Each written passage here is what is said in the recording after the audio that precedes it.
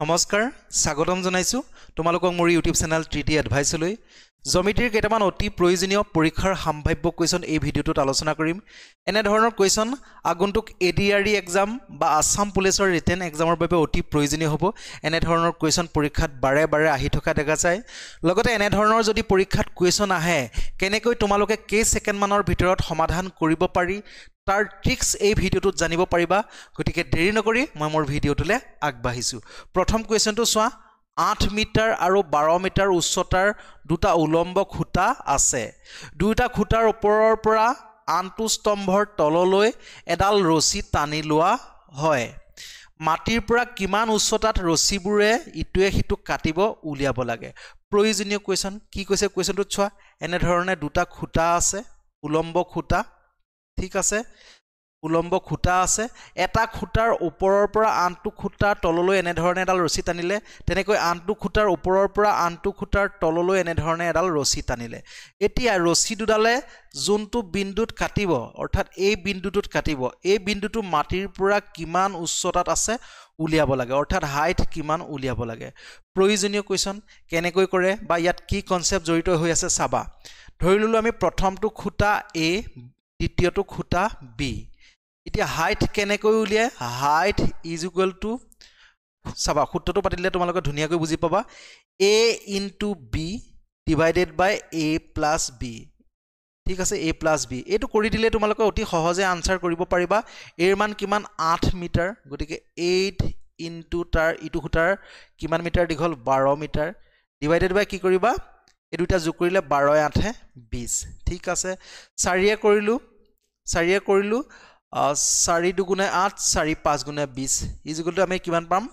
2 বাৰং 24 divided বাই 5 গতিকে right answer কি হ'ব 24/5 মিটাৰ ওপৰত উচ্চতাত দুইডাল ৰছীয়ে কাটিব গতিকে ৰাইট আনসাৰ কি হ'ব option A is the right answer ঠিক আছে এনে ধৰণে কেই সেকেন্ড মানৰ ভিতৰত এনে ধৰণৰ কোৱেশ্যন তোমালোকে সমাধান কৰিব পাৰিবা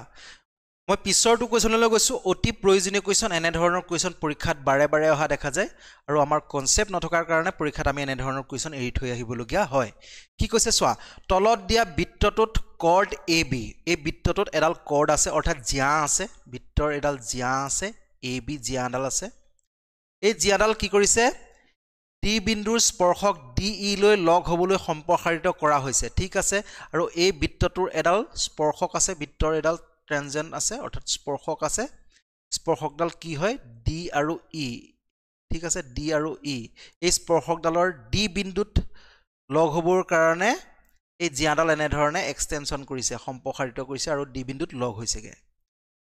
তাৰ পিছত কোৱেশ্যনটোত কি কৈছে যদি এ বি 6 হয় এ বিৰ মান 6 সেন্টিমিটাৰ আৰু বি ডিৰ মান যদি 2 সেন্টিমিটাৰ হয় তেন্তে ডি ইৰ মান এই স্পৰ্শক টুকুৰাৰ মান কিমান উলিয়াব লাগে ইয়াৰ মান কিমান উলিয়াব লাগে পৰীক্ষাত এনে ধৰণৰ কোৱেশ্যন বাৰে বাৰে অহা দেখা যায় আৰু সহজ কোৱেশ্যন কনসেপ্ট নথকাৰ কাৰণে আমি পাহৰি বা এৰি থৈ আহিবলগীয়া হয় ঠিক আছে আমি কনসেপ্ট নথকাৰ কাৰণে এৰি থৈ আহিবলগীয়া হয় ইয়াতে কি কনসেপ্ট জড়িত হৈ আছে চোৱা স্পৰ্শকৰ মান যেতিয়া উলিয়াবলৈ ক'ব স্পৰ্শকৰ D E square is equal to সদায় মনত ৰাখিবা এই জিয়াডালৰ খণ্ড দুটাৰ পূৰণফলৰ সৈতে সমান হয় অৰ্থাৎ 6 ইনটু 2 হ'ব ইজ ইকুৱেল টু কিমান হ'ব D E is equal to কিমান হ'ব 6 দুগুণ 12 root 12 is the right answer হ'ব ঠিক আছে root 12 is the right answer হ'ব আশা কৰোঁ তোমালোকে ধুনীয়াকৈ বুজি পাই গৈছা খালি এই ফৰ্মুলাটো তোমালোকে মনত ৰাখিবা ইয়াৰ ওপৰত কোৱেশ্যন পৰীক্ষাত বাৰে বাৰে আহি থকা দেখা যায় মই পিছৰটো কোৱেশ্যনলৈ গৈছো এনে ধৰণৰ কোৱেশ্যনো আহে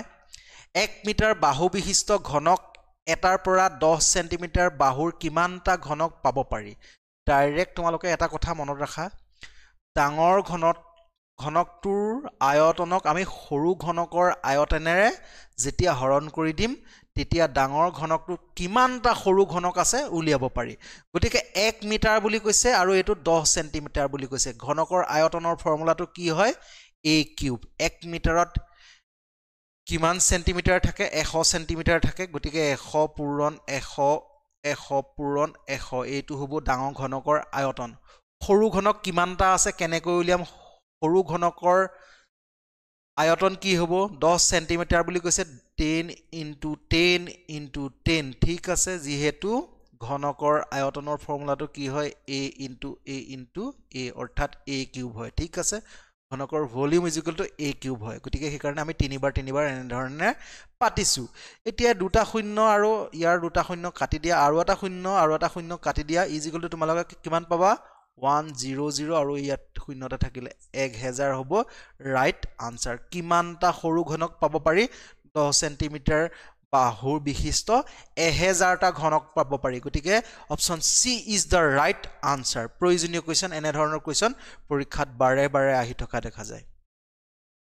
মই পিছৰটো কোৱেশ্চনলৈ গৈছো কোৱেশ্চন নং 4 কি দিয়া আছে কোৱেশ্চনটোত এবাৰ পঢ়া অতি প্ৰয়োজনীয় টাইপ 1 কোৱেশ্চন ঠিক আছে এটা বৃত্ত ঠিক আছে প্ৰথমতে মই বৃত্তটো আঁকিলৈ কোৱেশ্চনটো তোমালোকৰ লগত পঢ়িম যদি 24 সেন্টিমিটাৰ দৈৰ্ঘ্যৰ কৰ্ড এটা কৰ্ড মানে কি কৈছে 24 সেন্টিমিটাৰ দৈৰ্ঘ্যৰ এডাল জিয়া কথা কৈছে বৃত্তৰ জিয়া কথা কৈছে ঠিক আছে এডালৰ দৈৰ্ঘ্য কিমান দৈৰ্ঘ্য 24 সেন্টিমিটাৰ ঠিক আছে 24 সেন্টিমিটাৰ কেন্দ্ৰৰ পৰা এটো বৃত্তটোৰ কেন্দ্ৰৰ পৰা 5 সেন্টিমিটাৰ দূৰত আছে এই জিয়াডাল গতিকে ইয়াৰ দূৰত্বটো কিমান হ'ব 5 সেন্টিমিটাৰ দূৰত আছে তেতে বৃত্তটোৰ ব্যাসাৰ্ধ কিমান উলিয়াব লাগে ইয়াৰ মান কিমান উলিয়াব লাগে প্ৰয়োজনীয় কোৱেশ্চন এনে ধৰণৰ কোৱেশ্চন তোমালোকে নিশ্চয় আগৰ যদি পেপাৰ চাইছা তেতিয়া হলে এনে ধৰণৰ কোৱেশ্চন পৰীক্ষাত আহি থাকে এই কোৱেশ্চনটো আমি কৰিলে এই কোৱেশ্চনটো কৰি নাচাও গতিকে ইয়াৰ আনসাৰ হে পাতিম কিন্তু তোমালোকে প্ৰথমবাৰলৈ কৰিবা গতিকে এনে ধৰণে প্ৰথমতে দুটা ভাগ কৰিব সোৱা 24ক যদি ভাগ কৰি দিয়া হয় টোটাল জিয়াডালৰ মান কিমান 24ক দুভাগ কৰিলে কিমান হ'ব কেন্দ্ৰৰ পৰা যেতে লম্ব টানিলে তাক দুভাগ কৰে মনত ৰাখিবা কেন্দ্ৰৰ পৰা যেতিয়া লম্ব টানিব জিয়াডালৰ পৰা জিয়াডালক দুভাগ কৰিব গতিকে ইয়াৰ মান হ'ব 12 ইয়াৰ মান হ'ব 12 ইয়াৰ মানহে উলিয়াবলৈ কৈছে সমকোণী ত্ৰিভুজৰ এডাল কি হয় হাইপোটেনাস কৰ্ণ হয় গতিকে তোমালোকে যদি ত্ৰিতয় বা ট্ৰিপলেট জানা তোমালোকে কৰি চাব নালাগে ত্ৰিতয় কি হয় এজোৰ প্ৰথম ত্ৰিতয়জোৰ কি হয় 3 4 5 এজোৰ সমকোণী ত্ৰিভুজৰ বাহুৰ সংখ্যা বাহুৰ মান এজোক প্ৰথম ত্ৰিতয় বুলি কোৱা হয় তাৰ পিছতে কি আছে 6 আছে 8 আছে পাছে পাছে 10 আছে তাৰ পিছতে কি আছে 6 6 12 আছে 8 8 16 আছে 10 10 20 আছে এইবোৰ ত্ৰিতয় হয় তেনেকৈ এজোৰ কি আছে 5 5 12 13 ঠিক আছে এতিয়া এই ডালৰ মান উলিয়াবলৈ কৈছে ডাঙৰ মানডাল কি হয় হাইপোটেনাসৰ গতিকে ইয়াৰ ৰাইট আনসাৰ কি হ'ব 13 হ'ব ঠিক আছে আমি এনে ধৰণেও কৰিব পাৰো আমি নহলে পাইথাগোৰাছৰ উপপাদ্যটো লগাইও কৰিব পাৰো পাইথাগোৰাছৰ উপপাদ্যৰ মতে কি হয় কৰ্ণ স্কয়াৰ = কৰ্ণৰ মানটো ধৰি ললো আমি x ঠিক আছে x স্কয়াৰ = কি হ'ব ভূমি স্কয়াৰ অৰ্থাৎ ভূমি ইয়াত কিমান দিয়া আছে ভূমি দিয়া আছে 12 গতিকে 12 স্কয়াৰ প্লাস উচ্চতা কিমান দিয়া আছে 5 স্কয়াৰ এনে ধৰণেও কৰিব পাৰো বাৰং 144 প্লাস 5 5 গুণ 25 এটা যোগ কৰি দিলে কিমান পাম 969 আৰু x = কি হ'ব ৰুট চিনটো যদি গুছি যায় এফালে ৰুট ওভাৰ চিনডাল হ'ব 169 হ'ব 169 ৰ বৰ্গমূল কিমান হ'ব 13 আৰু ইমান কৰি থকাৰ প্ৰয়োজন নাই ট্ৰিপলেটস মনত ৰাখিবা ট্ৰিপলেটস প্ৰয়োজনীয় কেজুৰ মান আছে পৰীক্ষাত তাৰ ওপৰতে আহি থাকে ঠিক আছে এই কেজুৰ মনত ৰাখিবা ঠিক আছে আৰু এজোৰ মনত পৰিছে তোমালোকক 7 24 25 আৰু এই ডাঙৰবোৰ কি হয় হাইপোটেনাসৰ মান কৰ্ণৰ মান ঠিক আছে এতিয়া কৰ্ণডালৰ মান উলিয়াবলৈ কৈছে গতিকে তোমালোকে সহজে সমাধান কৰিব পাৰিবা লগতে এইখিনিতে তোমালোকক এটা জাননী দিব বিচাৰিছো যেটো জাননী মই বাৰে বাৰে দিয়ে থাকো এটা মই পেইড বেটছ আৰম্ভ কৰিছো স্পেশাল ক্লাছ বেটছ আৰম্ভ কৰিছো তাতে ধুনীয়াকৈ টপিকবোৰ আমি আলোচনা কৰি গৈ আছো টপিক ওয়াইজ সিৰিয়ালি আলোচনা কৰি গৈছো ক্লাস কেইদিনমান হৈছেহে এতিয়াও জয়েন কৰিব পাৰিবা তোমালোকে ৰেকৰ্ডেড ক্লাস সমূহও পাবা কেনেকৈ জয়েন কৰিবা 9365094988 ঠিক আছে 9365094988 এই নাম্বাৰটোত তোমালোকে মাত্ৰ 299 টকা পেইড কৰি কৰাৰ পিছত স্ক্ৰিনশ্বটটো এই নাম্বাৰটোতে WhatsApp আছে তোমালোকে সেন্ড কৰি দিবা মই তেতিয়া তোমালোকক আমাৰ WhatsApp গ্ৰুপত জয়েন কৰাই দিম আৰু ক্লাছসমূহ ৰেগুলাৰলি পাই থাকিবা মেইনলি কি সাবজেক্ট পাবা ম্যাথছ মেইনলি হয় ৰিজনিং মেইন হয় কমপ্লিট ম্যাথছ ৰিজনিং পাবা তাৰ পিছতে ইন্ডিয়ান এণ্ড আসাম হিষ্ট্ৰী পৰীক্ষাৰ সম্ভাৱ্য প্ৰয়োজনীয় কোৱেশ্চন তোমালোকক সমাধান কৰাই দিম সম্পূৰ্ণ কৰাই দিম পলিটিৰ কুৱেশ্যন পলিটিৰ এটা সিৰিজ ইতিমধ্যে আৰম্ভ হৈ গৈছে ইউটিউবতো তোমালোকে চাব পাৰা কেনে ধৰণৰ কুৱেশ্যন লওঁ বা কেনে ধৰণে আমি দেখুৱাবলৈ চেষ্টা কৰোঁ গতিকে Indian polity Assam and Indian history লগতে জিঅ'গ্ৰাফি ঠিক আছে জিঅ'গ্ৰাফি এইখিনি গোটেইখিনি সাবজেক্ট আমি 299 টকাতে কৰিবলৈ চেষ্টা কৰিছোঁ গতিকে তোমালোক সকলোৱে অংশগ্ৰহণ কৰিবা বুলি আশা কৰিলোঁ মই পিছৰ কুৱেশ্যনলৈ যাব বিচাৰিছোঁ অতি প্ৰয়োজনীয় কুৱেশ্যন এনে ধৰণৰ কুৱেশ্যন পৰীক্ষাত বাৰে বাৰে অহা দেখা যায় চোৱা কি কৈছে HIC ত্ৰিভুজৰ HI GF আৰু DE সমান্তৰাল ৰেখা ঠিক আছে আমি প্ৰথমতে ত্ৰিভুজটো অংকন কৰি লওঁ এটা ত্ৰিভুজ ঠিক আছে ত্ৰিভুজটো কেনেকৈ অংকন কৰিব লাগিব সেইখিনি তোমালোকে কুৱেশ্যন দেখিলেই গম পাবা আৰু পৰীক্ষাটো অংকন কৰি থাকিব নালাগে ঠিক আছে ত্ৰিভুজটো কি হয় HIC এটা ত্ৰিভুজ এই ত্ৰিভুজটোৰ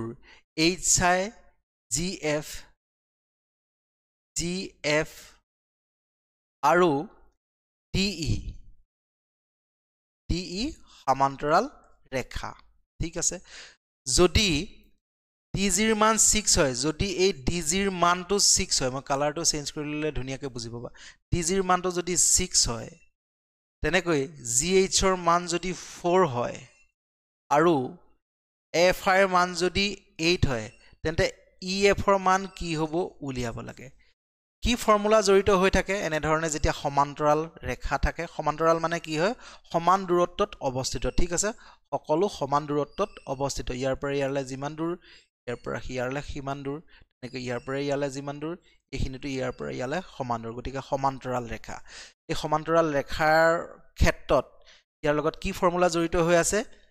a2 part divided by a2 part is equal to a2 part divided by a2 part মনত ৰাখিবা কোৱেশ্যনটো কৰিলে ধুনীয়াকৈ বুজি পাবা গতিকে 4 divided by 6 is equal to formula মতে 8 divided by ইয়াৰ মানটোক আমি x বুলিয়ে ধৰি ললো ঠিক আছে বা কোৱেশ্যন মাৰ্ক বুলিয়ে ধৰি লোৱা কোৱেশ্যন মাৰ্কৰ ঠাইতে উলিয়াব লাগে গতিকে 4 এ কৰিলো 8ক দুবাৰ গল ওপৰে ওপৰে আমি ডাইৰেক্ট পূৰণ কৰিব পাৰো এতিয়া তোমালোকে কি কৰিবা এতিয়া তোমালোকে এনে ধৰণেৰে পূৰণ কৰি দিয়া question mark is equal to কিমান হ'ব 6 দুগুণ 12 গতিকে 12 is the right answer ঠিক আছে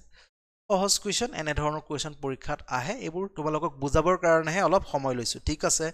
মই পিছৰটো কুৱেশ্যনলৈ গৈছো প্ৰয়োজনীয় কুৱেশ্যন আগৰ এক্সামত এই কুৱেশ্যনটো আহিছে যদি এটা সমবাহু ত্ৰিভুজৰ পৰিধি বুলি কৈছে ত্ৰিভুজৰ পৰিসীমা বুলি ক'ব লাগে ঠিক আছে মিটাৰ বুলি ক'ব লাগে ঠিক আছে এটা সমবাহু ত্ৰিভুজৰ পৰিধি 6 সেন্টিমিটাৰ হলে ইয়াৰ ক্ষেত্ৰফল কিমান হ'ব উলিয়াব লাগে সমবাহু ত্ৰিভুজ মানে কি হয় তিনিওটা বাহু যেতিয়া সমান হয় তাক কি বুলি কোৱা হয় সমবাহু ত্ৰিভুজ বুলি কোৱা হয় ঠিক আছে ইয়াৰ পৰিধি অৰ্থাৎ চাৰিওফালৰ মান কিমান দিয়া আছে 6 দিয়া আছে গতিকে প্ৰত্যেকৰে মান প্ৰত্যেকটো বাহুৰ মান কি হ'ব বাৰু প্ৰত্যেকটো বাহুৰ মান হ'ব 2 2 2 তেতিয়াহে এই তিনিটা 2ক যদি আমি যোগ কৰি দিওঁ 6 পাম পৰিসীমাটো 6 পাম এতিয়া আমি এটা বাহুৰ মান পাই গলো 2 2 কে আছে ইয়াৰ ক্ষেত্ৰফল উলিয়াব লাগে ক্ষেত্ৰফলৰ কালিৰ ফৰ্মুলাটো কি হয় সমবাহু ত্ৰিভুজৰ ক্ষেত্ৰত অতি প্ৰয়োজনীয় হয় সমবাহু ত্ৰিভুজ পৰীক্ষাৰ ট্ৰেন্ডিং এটা টপিক হয় ঠিক আছে জ্যামিতিৰ এটা একেবাৰে প্ৰয়োজনীয় বস্তু বুলি ক'বলৈ হলে সমবাহু ত্ৰিভুজ ট্ৰেপেজিয়াম হয় বৰ্গ হয় তাৰ পিছতে গোলক হয় এইখিনিৰ ওপৰত পৰীক্ষাৰ কুৱেশ্যন বাৰে বাৰে আহি থকা দেখা যায় আৰু এটা আছে সিলিন্ডাৰ ঠিক আছে বেলন বুলি কয় তাৰ ওপৰত পৰীক্ষাত কুৱেশ্যন অহা দেখা যায় সমবাহু ত্ৰিভুজৰ এৰিয়াৰ ফৰ্মুলাটো কি হয় √3/4 into a square ঠিক আছে এটো এৰিয়াৰ ফৰ্মুলা আৰু সমবাহু ত্ৰিভুজৰ ডায়াগোনাল ইজ ইকুৱেল টু কি হয় এইখিনিতে তোমালোকক মই দেখুৱাই দিব বিচাৰিছো ডায়াগোনাল ইজ ইকুৱেল টু মনত ৰাখিবা ইয়াৰ পৰাই তোমালোকে মনত ৰাখা √3 ডিভাইডেড বাই ইয়াত 4 আছে ডায়াগোনালৰ মানটো 2 হ'ব ইনটু a স্কয়াৰ আছে ইয়াত কি হ'ব a হ'ব এটো ডায়াগোনাল কৰ্ণৰ মান সমবাহু ত্ৰিভুজৰ কিন্তু এই কুৱেশ্যনটোৰ লগত ইয়াৰ কোনো ৰিলেটেড নহয় কিন্তু তোমালোকক ফৰ্মুলাটো মই মনত ৰখাৰ ট্ৰিক্সটোহে দিছো এতিয়া ইয়াৰ ঠাইত আমি মান কেইটা বহাই দিলে হ'ব √3 ডিভাইডেড বাই 4 a স্কয়াৰৰ মান কিমান হ'ব a স্কয়াৰৰ মান 2 2 4 হ'ব 4 এ কটা যাব ইজ ইকুৱেল টু √3 হ'ব ইয়াৰ আনসাৰ ঠিক আছে আশা কৰো তোমালোকে ভিডিওটোৰ দ্বাৰা ভালকৈ বুজি পালা যদি বুজি পোৱা নাই তোমালোকে কমেন্টত জনাবা লগতে আমাৰ অনলাইন পেইড বেচ এটা কম পইচাত স্টাৰ্ট কৰিছো 299 ত কেনেকৈ জয়েন কৰিবা 936509 4988 ঠিক আছে 9365094988 এই নাম্বাৰটোত তোমালোকে 299 পে কৰি স্ক্ৰিনশ্বটটো এই নাম্বাৰটোলৈকে সেন্ড কৰিবা WhatsApp আছে ইয়াতে তেতিয়া মই তোমালোকক আমাৰ গ্ৰুপত জয়েন কৰাই দিম আৰু আমি ৰেগুলাৰলি ক্লাছসমূহ কৰি থাকিম কেনেকৈ পে কৰিবা এই নাম্বাৰটোতে Google pay GPay Google pay phone pay সকলো আছে তাতে তোমালোকে পেমেন্ট কৰিব পাৰিবা আশা কৰো তোমালোকে জয়েন কৰিবা ঠিক আছে যদি তোমালোকৰ মোৰ ভিডিওটো চাই ভাল লাগিল তেন্তে লাইক কৰিবা কমেন্ট কৰিবা শেয়াৰ কৰিবা আৰু মোৰ চেনেলটোলৈ যদি তোমালোক কোনো নতুনকৈ আহিছা তেন্তে মোৰ চেনেলটি সাবস্ক্ৰাইব কৰি থবা ধন্যবাদ